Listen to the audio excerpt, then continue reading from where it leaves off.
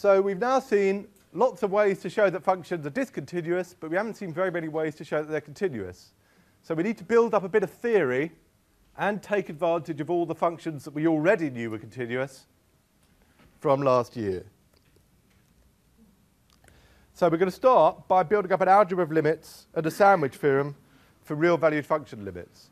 Now, what do we already have? We've already got, from last year, an algebra of limits for sequence convergence, and we've got, this year, we boosted that up a bit to give an algebra of limits for vector convergence.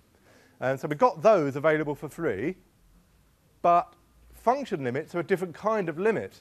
There's a connection, but with sequence limits, you've got as n tends to infinity. With function limits, you've got as the vector approaches another vector, and it can come in along all sorts of different directions and so on.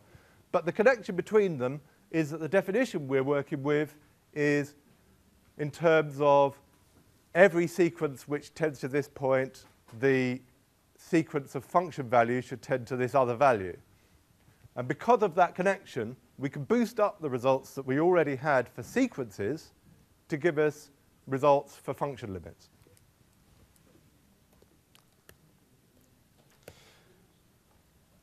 So when you write some expression down involving a limit, you should always know which kind of limit you're talking about. So if you write down limit as n tends to infinity, you should know that you're talking about a limit of a sequence of points. If you write the limit as vector x tends to vector a, you should know you're talking about some sort of function limit. Different kind of limits related by the definitions in terms of sequences. Now, of course, first I've got to remind you about standard way of making new functions from old. And these are the so-called pointwise operations. If you've got two functions taking values in the same vector space, then you can add them pointwise by just adding the values together. You can multiply the values they take by a scalar, and so on. So here we're talking about real-valued functions to make life easier, because we know that checking the real-valued setting is the key for us. And so you can add functions pointwise, and you can multiply them by constants. And here's the usual thing.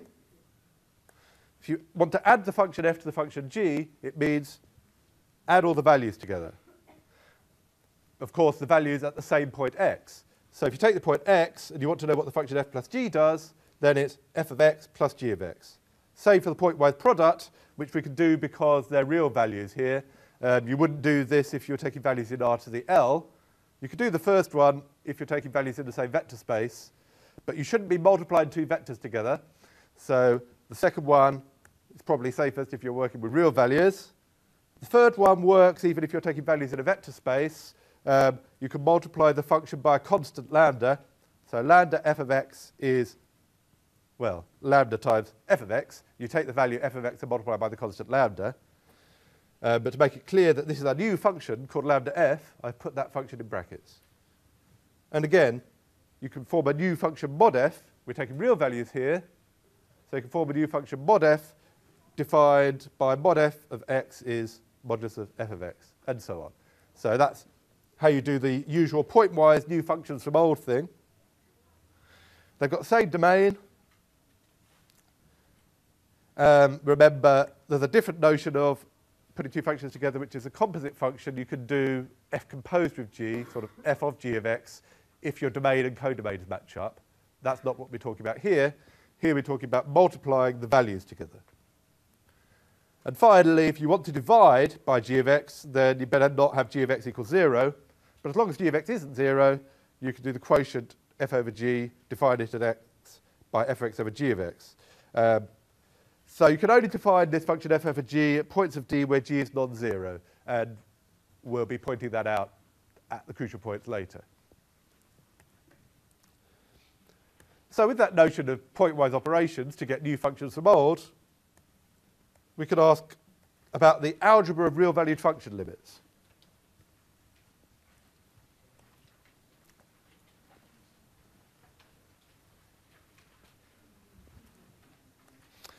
And you get exactly what you expect. If f of x tends to L1 and g of x tends to L2, then f of x plus g of x tends to L1 plus L2. If f of x tends to L1 and g of x tends to L2, then f of x, g of x tends to L1, L2. The limit of the modulus is the modulus of the limit. That's the limit of modulus of f of x is the modulus of L1. And the limit of a constant times f is the constant times the limit. Again, no problem. These are all the things you'd expect, but I want to prove that so you can see how we can boost up results from the algebra of limits for sequences to prove results for the algebra of limits for function limits. So I'll prove this one for you properly, or at least some of it, not all of it, because it's all the same. All the proofs of this are the same. So I'll just prove one of these bits, and you can imitate the same proof and get proof of all the rest. So we'll prove the first one. Oh yes, of course, the quotient thing works as well, except you have to be a bit careful because you have to approach the point through other places in D in your domain. So the safest thing is to make sure you're not dividing by 0 anywhere, except, of course, we don't care. Because we're talking about the function limit as you approach A, the values at A, even if they're defined, don't matter. So we don't care if g of A is 0 because it's irrelevant to the calculation here. If we're just looking at the limit, you only want to know what does g do on the rest of the set, and you want to make sure you're not dividing by 0 as you approach the point.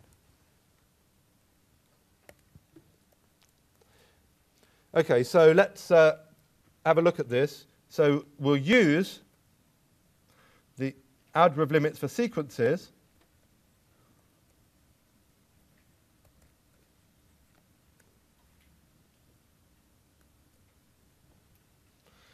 to prove this result for function limits.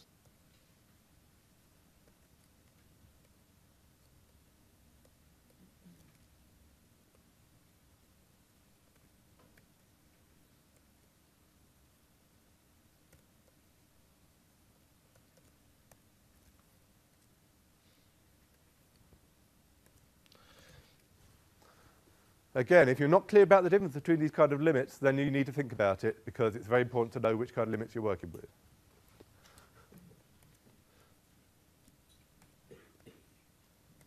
So what do we know? We know that f of x tends to L1 as x tends to A in D, and g of x tends to L2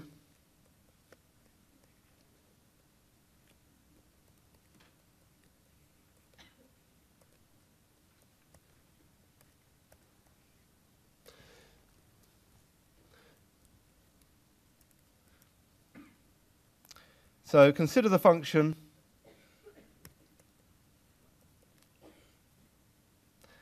f plus g. So f plus g of x is equal to f of x plus g of x.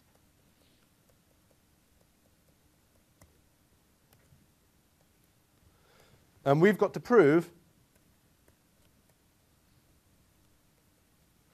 that the limit as x tends to A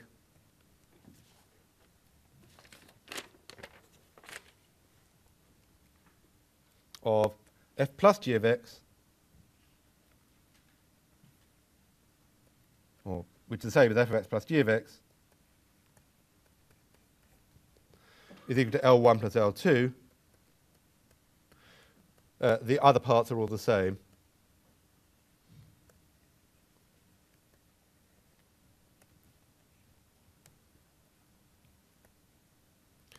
So that's an exercise.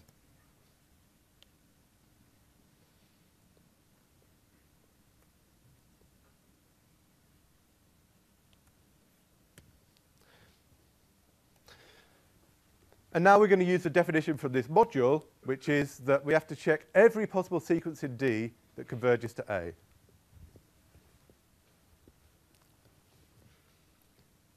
Now notice that A was not an isolated point of D, so I could get away with saying let. I'm trying to prove something happens for every sequence tending to A, so I say let xn be a sequence in D with xn tends to A as n tends to infinity. Now that's a sequence limit.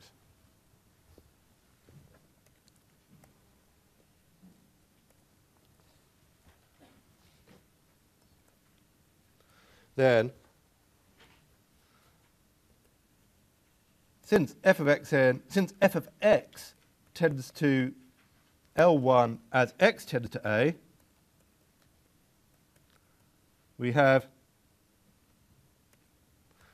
f of xn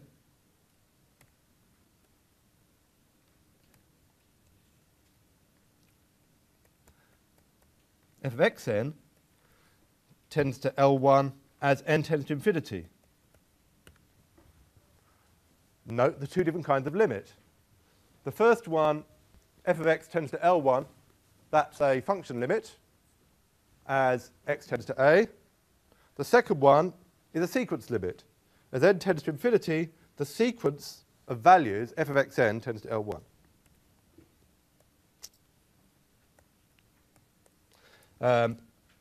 Similarly, g of xn tends to L2 as n tends to infinity. So, by the algebra of limits of sequences,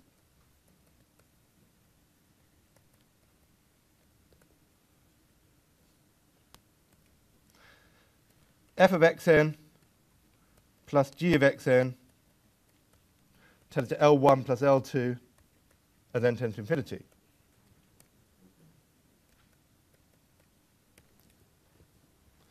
But since this is true for every sequence of this form, this shows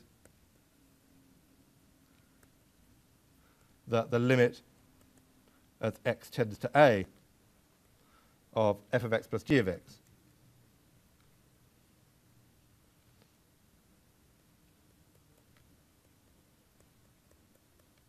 is equal to L1 plus L2.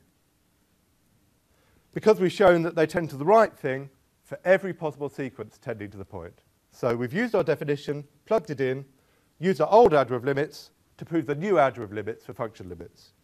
And I've already told you to do the rest yourself with an exercise. And we better stop there today because we've run over. Sorry about that.